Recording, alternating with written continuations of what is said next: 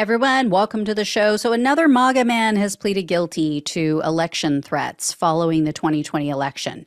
And this comes with a little bit of a twist. 55-year-old Texas resident Chad Christopher Stark was charged with issuing threats using a telecommunication device. But Stark wasn't just issuing threats about what he planned to do to election officials. He actually offered to pay thousands of dollars for the murder of Georgia officials and a Georgia election worker, who I can only assume is Ruby Freeman. And he threatened that he and others would kill local law enforcement officers and their families if they interfered. So here's what this deranged Donald Trump supporter did and said.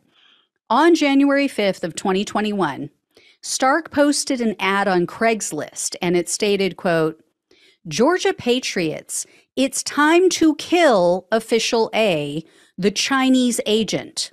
$10,000.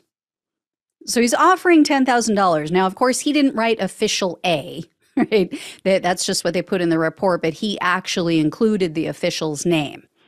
He went on to write, quote, "It's time to invoke our Second Amendment right.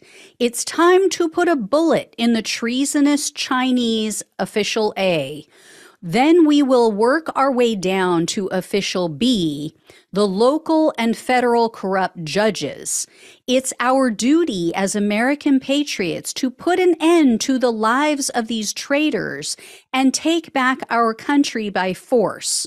If we want our country back, we have to exterminate these people.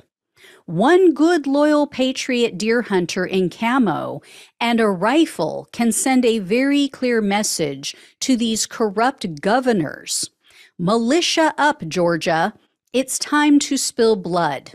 We need to pay a visit to Official C and her family as well and put a bullet her behind the ears.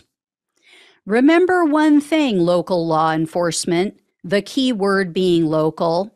We will find you, oath breakers, and we're going to pay your family to visit your mom, your dad, your brothers, and your sisters, your children, your wife.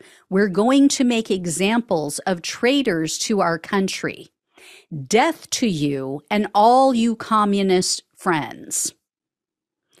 Yeah, I know. I read that exactly as it was written. So no, I did not say all those words wrong or mix them up. Again, he used their actual names. He didn't say officials A, B, and C.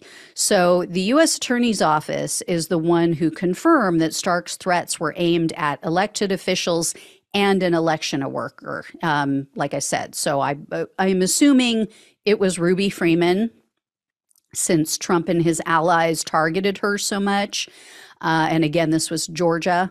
So on August 31st, Stark took a plea deal on one count of telecommunication threats. He now faces up to 2 years in prison. And the judge hasn't set a sentencing date yet, but I will definitely keep an eye out for that. I'll let you guys know when that all goes down and what happens. But I guess, yay, they're rounding them up. But how many more Starks are out there? How many more are flying under the radar? Anyway, I'll just keep reporting them as they come. Thank you all so much for watching and listening. Please like, please share, and subscribe. Please donate if possible. Love you all. Take care. Talk with you soon.